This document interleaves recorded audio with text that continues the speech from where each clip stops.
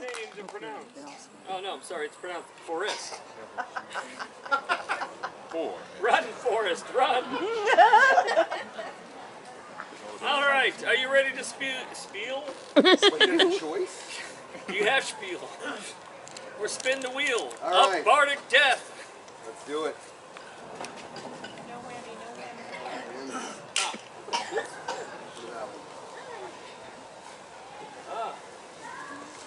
Love of Kingdom.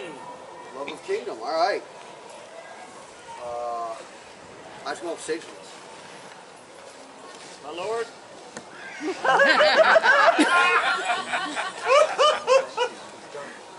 can't really entertain an audience if you're not part of it. There's a lot of ways to love a kingdom. To love their kingdom by wearing their colors, cheering their name, cheering on people to victory. Truly to love your kingdom, you have to be willing to put everything on the line when your kingdom is in greatest need. Even if you lead that kingdom, even if there is no hope for victory, and in your heart of hearts you know that you lead your men to die, they cannot know. Because you have to truly love your kingdom enough to know there is always hope. And we learn this in St. Crispin's Day speech, Henry V. I apologize. I'm going to be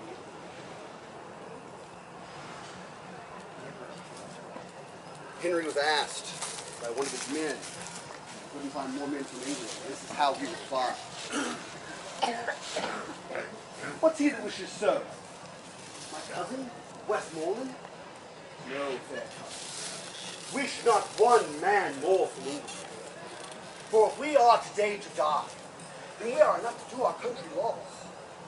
But if to live, the fewer the men, the greater the share of honor.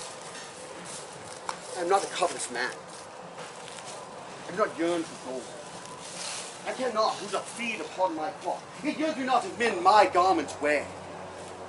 But if it be a sin to covet honor, then I am the most sinless soul alive. Wish not one man more. For methinks that I would not share the bit of glory that one man more would take from me. Rather, proclaim it, Westmoreland, throughout my host, that he that hath no stomach for this fight, let him leave. His passport shall be made, and coins of transport put into his purse. For we shall not die in the company of such a man that fears his fellowship to die with us. Tomorrow is known as the Feast of Christmas. And he who lives through this day and makes it safely home shall every year stand a tiptoe when the name of Crispin is roused. He that lives this day and sees old age shall yearly on the vigil feast his neighbors, and then shall he strip his sleeves and show his scars and say, these wounds had I upon St. Crispin's Day. Old men forget, and yet all shall be forgot, but we shall in their cups be freshly remembered. Harry, King, Warwick, Exeter, Gloucester, and Talbot. This story the good man shall tell his son.